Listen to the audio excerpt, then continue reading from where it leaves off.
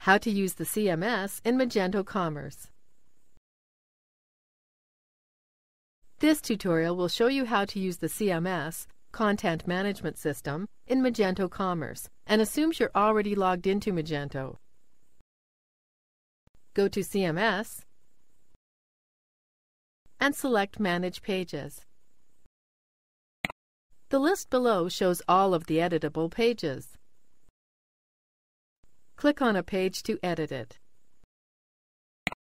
You can edit the page title, URL identifier, store view, status, and content.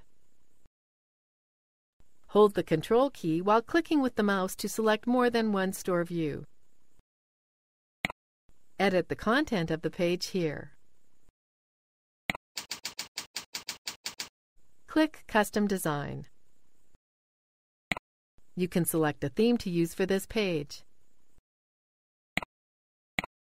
Go to Metadata.